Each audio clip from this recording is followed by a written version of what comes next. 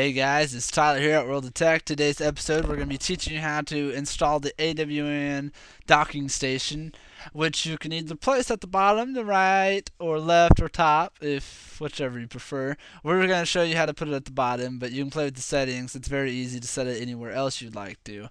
The reasonings of putting a dock would be just to lift up your desktop wall, I guess. But I think after I get done doing this video, I may switch back and add this back there. So I don't know, it's pretty cool. So here we go. And also, if anybody wants this awesome wallpaper with the skulls with the Ubuntu logo right there, just make sure you tell me and I'll provide you a download link there. So let's get on with the show. Now, as you can tell at the bottom, I've already got rid of all the stuff there. Basically, you just 2 clicks and it's gone. So let's go ahead and remove this. The first thing you need to do is right click, and then of course to delete this panel, click delete, and now it's gone. Now, I've already installed AWN Manager, so I'm just going to go ahead and show you real quick where you go. First, you need to open up the Ubuntu Software Center. After you open that, let's type in AWN, and after that you will see there is two. Actually, you'll see the docking station too, but the dock's the same as the AWN, and I just prefer AWN over the docky. I think it's a lot cleaner. But basically, all you really need to install, though, is this one right there. By installing that one, it will automatically install this one as well. It's just like the comp is. Once that's installed, and I believe if you install this one before this, it would automatically do the same. So once that's installed, we will close out of this.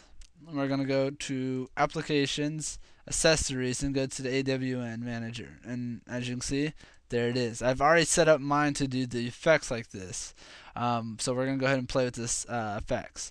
You can either right click and go to Dock Preferences, or you can go to System. You can go to Preferences and go to AWN Settings, whichever. It's all the same. Basically, preference, here we are. The size of the pics of the icons are default at 48, but if you want them smaller, you could do 20, but that's hard to see. So I just leave it at 48. You can, of course, do the bottom, do the top, you can do the right, you can do the left, whichever. I prefer bottom. It's me. And then, of course, there's different styles. You can have no style. Of course, you can do a flat, a 3D, a curved one, which is what I had for a little bit, but I'm not too big on it. Or you can do edgy or floaty, where you kind of floats there. I like the 3D better. Of course, I have it set to do panel mode. Basically, what this means is on panel mode, if I open up, say, Firefox, that my bar down here doesn't go over this. So, I mean, if I was to change that setting there and I did always visible, then that's always visible. Or if you have one window open, it'll hide it. I don't know. I like panel mode, though. It's kind of better. But like I said, I don't know if I'm going to keep this or not by default. And of course, I have it start, so every time I start Ubuntu up, if I have to do updates, it'll automatically start. And then, of course, I expand the panel. If not, it's going to be like this. But I like it. I mean, you might as well expand it. You're going to use it. Next is some task managers. I don't really play with that. Applets is what I'm all about. They have cool applets you can bring down here. And it just shows different things. And my CPU, 14, 13. I don't want that, though. You can do battery, a bandwidth monitor, CPU, frequent monitor. You can have an expander, so it splits it. You can have your garbage can, which is what we did have. Hardware sensors, some other little nifty things.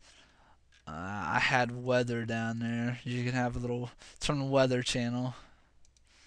And you'll have to, of course, set it up by default. It's Amsterdam, Netherlands. So you just right click that, go to preference. And then we're just going to go and type in where we're at.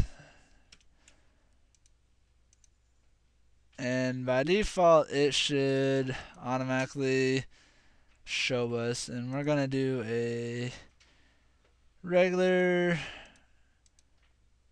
and we're gonna do a regular one. So close that, and there you see it's the forecast. It's pretty nifty. There's a lot of things you can do. You can always search for more applets if you'd like. And of course in our next video we will show you how to remove this and put the regular bar back, and how to get all your things that you had originally back on there. Till then, this is Tyler from World of Tech, and as we always say, get plugged in.